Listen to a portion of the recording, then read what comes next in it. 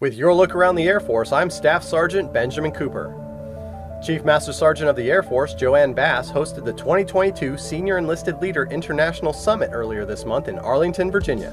The event brought together senior enlisted leaders from the Department of Defense, NATO, and 60 allied and partner nations.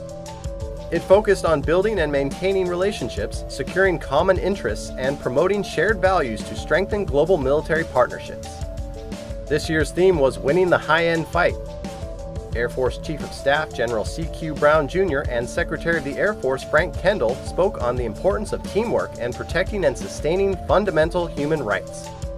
Chief Bass says the summit represents a promise for working together to ensure future generations will have long-lasting peace and stability.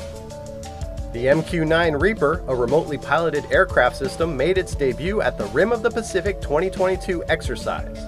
25,000 personnel from 26 nations participated in weeks of non-stop training scenarios on land, sea, and in the air. The Reaper detachment was comprised of 176 active duty, Air National Guard, and Reserve Airmen from squadrons across the U.S. They supported 63 missions, including 25 maritime operations and intelligence, surveillance, and reconnaissance missions. F-22 Raptors from Alaska are currently flying from Lask Air Base, Poland to safeguard Alliance territory and defend NATO's eastern flank on a moment's notice.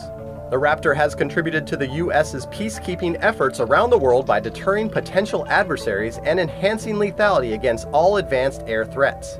Raptor deployments provide NATO a more permanent deterrence option through air shielding and ensures the stability of NATO's airspace.